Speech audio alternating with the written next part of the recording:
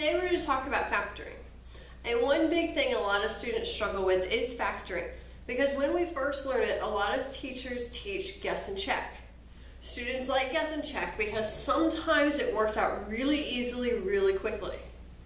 But other times it might take 5, 10, 15 guesses in order to get the one that works out correctly. Then you've got to work with your signs and get your signs to fit into whichever configuration they're supposed to fit into.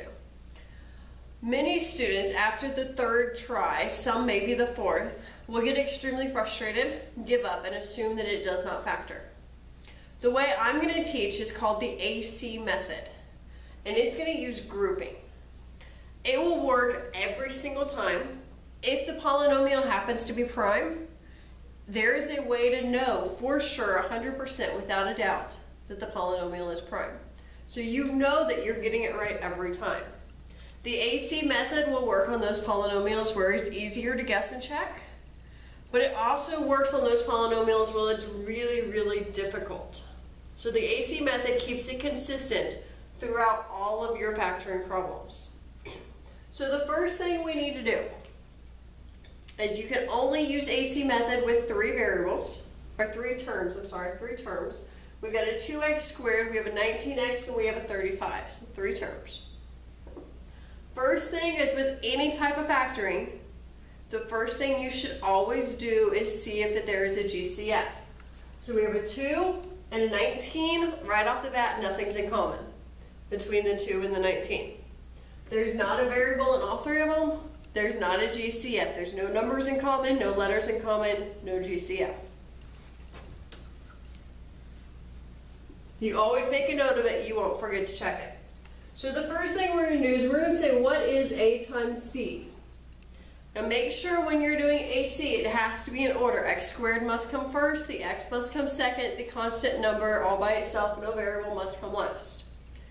AC, you're going to multiply the first coefficient by the last coefficient, numbers only. 2 times 35 is 70. Okay. Then you want to identify what B is as well. The AC method uses AC, but it also uses B. So B is your middle, that is your 19. Okay. Then we're going to create a chart. And in this chart, you want factors of AC, and you want the sum of those factors.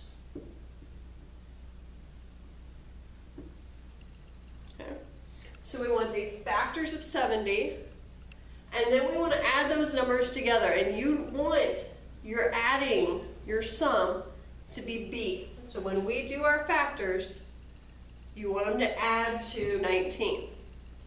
So one way to do this chart to keep everything consistent, so I'm a big fan of consistency, is I'm going to start with the number 1 every time, forever and always, without fail. That's going to make sure if it happens to be prime, you know. So we have the number 1. And you're going to ask yourself, 1 and what number make a positive 70 when you multiply? 1 and 70, right? If I add them together, 1 plus 70, that gives me 71. That is not B. So we tried number 1, it didn't work. Try number 2. 2 times what number gives us 70, gives us AC? 2 times 35. Okay, if I add those together, I get 37. Still not B. You're not done until you found B. So 1 didn't work, 2 didn't work, try the number 3. 3 does not go into 70. What about the number 4? 4 does not go into 70. Number 5 ends in a 0, so 5 should go into it. So 70 divided by 5, it's going to be 14.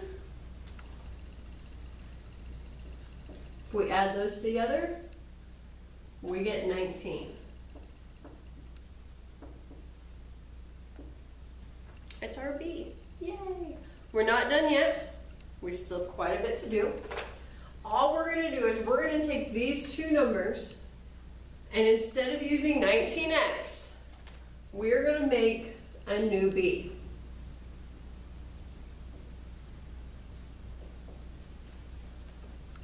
So we're going to keep our a the same, 2x squared, and instead of writing 19x, we're instead going to have 5x plus 14x. That's still 19x, right? All we've done is uncombined like terms. So, plus 5x plus 14x. Your c, your 35, that's going to stay the same. Okay? And from this point on, we're just going to do grouping. So for grouping, we're going to take the first two and make them into a group. And we're going to do GCF. 2 and 5, there's no GCF. However, there's two x's and there's one x, so your GCF is an x. In parentheses, we're going to divide. 2x squared divided by x, that leaves you with the 2x. Positive 5x, don't forget your signs, divided by x, leaves you with a positive 5. Okay? Your second ones, do a GCF. That's your second group. 14 and 35, both divisible by 7. Not just 7, but a positive 7. Make sure you get a plus sign coming down. Always, whatever this sign is, should always be whatever your first sign was. No x's in both, so we're going to skip past the variables. 14x, a positive 14x, divided by a positive 7, gives me a positive 2x.